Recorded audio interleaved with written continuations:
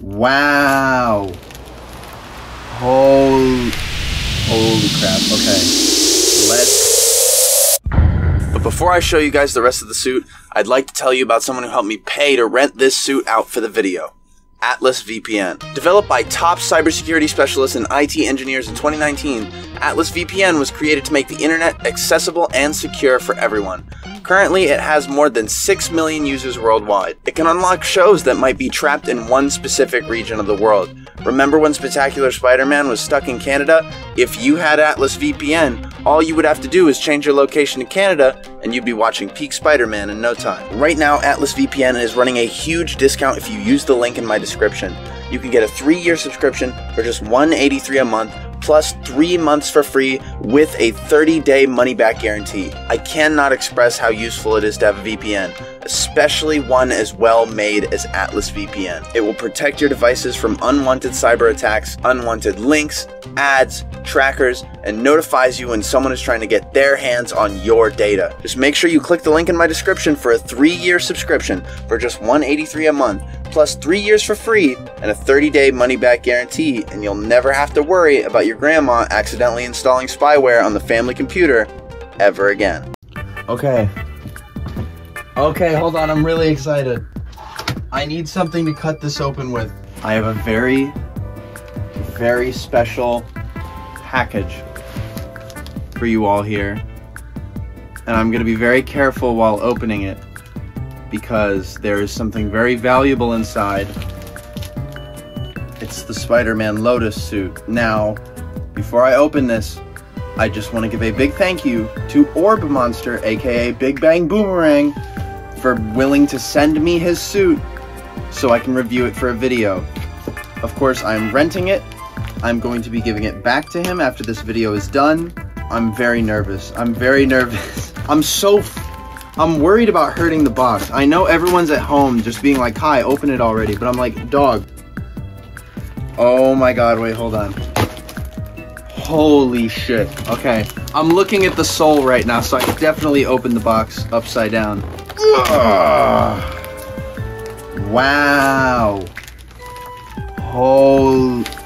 Holy crap. Okay, oh my, it's so weird having it like in front of me. Oh my god. Whoa. Okay, hold on. There's like so much I'm looking at right now that I like can't. I'm trying to piece together my thoughts because this is amazing.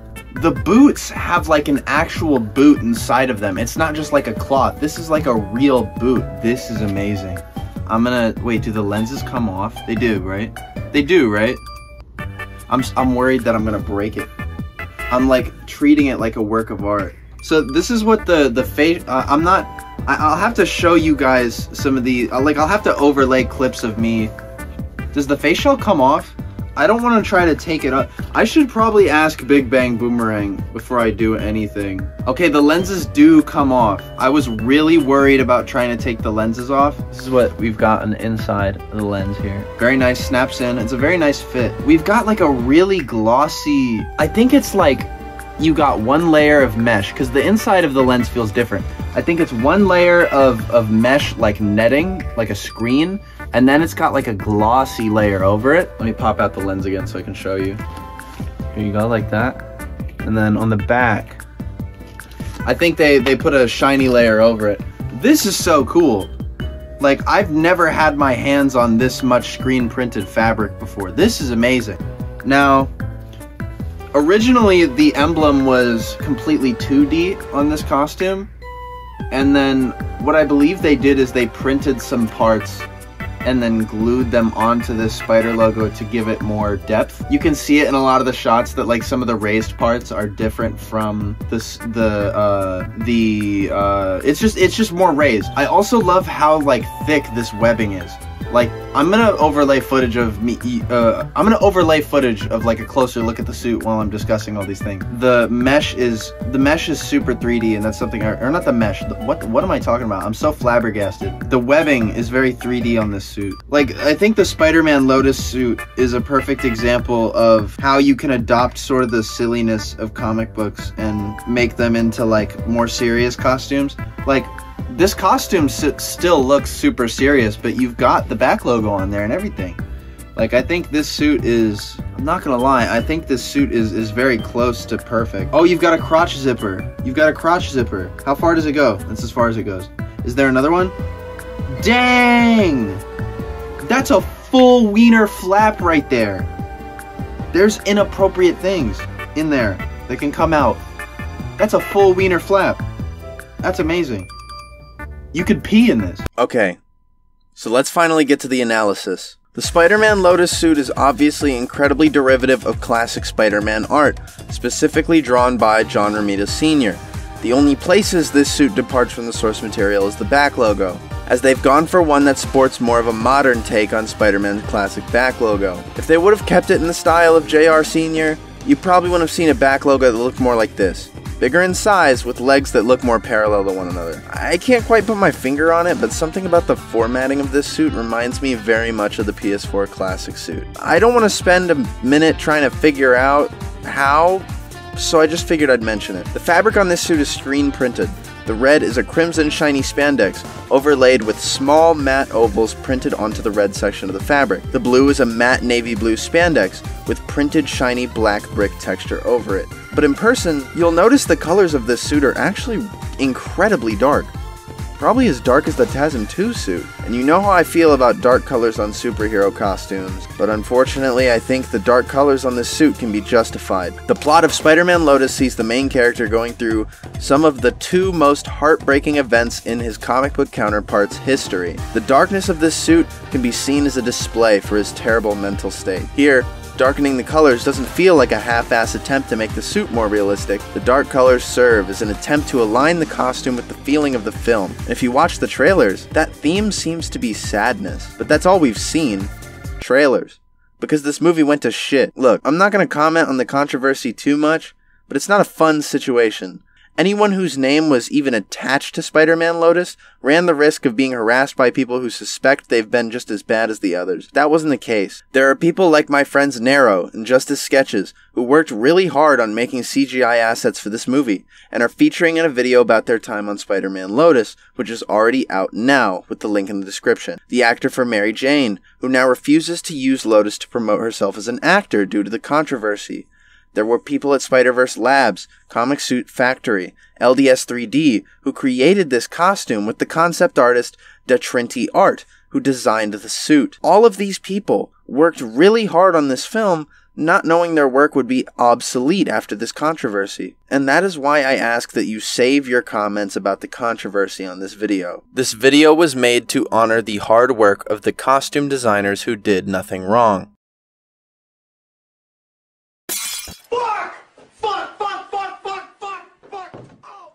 I gotta come clean with y'all about something. I broke the fucking suit. Now, while I wasn't filming during this, but I was going to take the lens off the suit to show you how visible it is, because it's actually surprisingly visible. And in the process of trying to take the lens off the face shell, the fucking wing shattered. I fucking felt terrible because Orb Monster lives in a different time zone from me. I ran to message him and I was like, hey, the wing broke. I'm freaking the fuck out. I'm gonna pay to fix it. I'm gonna pay to fix it, 100%. I felt terrible. I was freaking out. I was wigging out for hours. And then Orb Monster was like, oh, it's fine. I didn't like the lenses on the Lotus suit anyway. Like, I shit you not. I was like shaking. I was having a panic attack. I was so worried that I fucking fucked it up. And Orb Monster was gonna freak out, but we're good. We're good, I guess. The reason why the lenses broke so easily is because they're made out of resin. Now, resin is, I've been told, is a very, very, very delicate material. And I did not know that because I have never worked with resin before. So, shattering the lens was not a consequence I thought would be possible. That is not good. I lost the fragments. I fucking lost the Dude, nobody is ever gonna rent shit out to me ever again. Honestly, my first impressions of the suit, like after some clear reflection, Let me get it off the floor. It's very dark. It's a lot darker than I expected it to be. A lot of the pictures I thought were just like color grading or were color graded. I thought it was just that film shit they do where they make it like obnoxiously dark for no reason. No, the suit is like this. The suit is supposed to be this dark. Now, do I necessarily like the dark color? No. But do I think it fits the film? There's a lot of shit that goes on in the film that I think necessitates this kind of dark color. And honestly, I think the darker color is much more palatable on this costume, specifically because it's like so classic and so accurate that honestly, I don't mind it being this dark. There are like other instances where on like the TASM suit, I think there's some places where that suit is just like kind of inaccurate, so it's harder for me to sort of be down with the darker colors. Like, I would really just like the TASM suit so much more if it were brighter colors, because that would be accurate to the character of Spider-Man in that film. But in this film, Spider-Man seems to be a lot more of a darker, sort of pessimistic take on the character. Whoever he thinks I am, I'm not. You've seen the headlines. Figure it out. So I think him having such darker colors on his costume, it's kind of appropriate. They didn't go as dark as possible, which I really appreciate. There's some spots on this costume where the red is darker than other places. Like, for example, the chest. I think the chest is as dark as it gets. The boots and like the gloves are pretty much untouched. I think the gloves are actually the brightest part of the costume, which is really funny.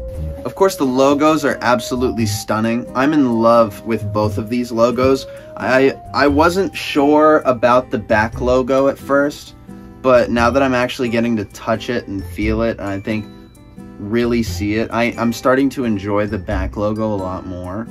I think the costume designers on this film did a spectacular job in making a costume that's like accurate to the feel of the film, accurate to the character wearing it, and just specifically just accurate to the source material. Like, if this suit was in like any Spider-Man film, like real, released by Marvel, you wouldn't even be able to argue that anything beats this. This is like better than the No Way Home classic suit, better than the TASM suit, better than the Raimi suit. This is like, I mean, I don't know what to tell you. This is Spider-Man ripped straight out of the comics, and they did it well. This is what MCU Spider-Man should have looked like. Honestly, I think the Raimi movies could have gotten away with Tobey wearing a costume that looked more like this. Just thinking back and imagining the campiness of those films, I think wearing like a suit that looks this classic, I think imagining just looking back on the campiness of those films, imagining Tobey wearing a suit like this, I think would have been a match made in heaven for me. I don't know, it's just something about this suit that captures like the silliness of the original costume while also being like in its own way kind of gritty and serious looking. Like, I could take this seriously.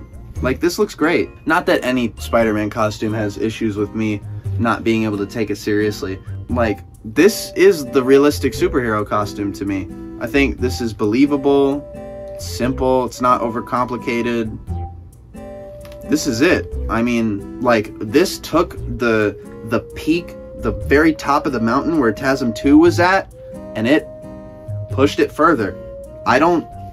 Honestly, I don't think it gets any better than this.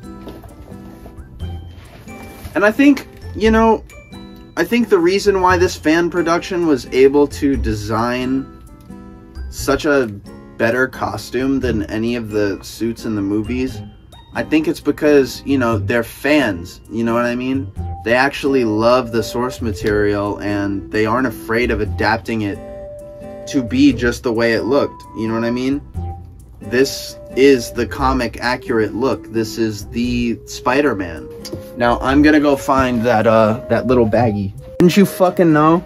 The second I fucking turned the camera off, I found the baggie of the shattered pieces of the lens. I found it. Also, replacing these lenses It's looking like it's gonna be about like $150. I'm willing to pay it though because I fucking broke it. It's not my suit, not my. It doesn't belong to me. You know what I mean? So I broke it. Big Bang Boomerang or Orb Monster on Instagram doesn't deserve to get sent back a broken costume, so I'm gonna fucking pay for it because well, Orb Monster deserves he deserves better than this, you know what I mean? He rented his suit out to me, he trusted me, and I broke one of the lenses on his suit. He's a cool guy, he's not mad. He's very, very not upset with me. He's a chill-ass guy. And honestly, I kind of respect him for that, you know what I mean? Because if someone broke my Lotus suit, I might be a little upset. But, not Orb Monster. Orb Monster's a cool dude, you should go follow him.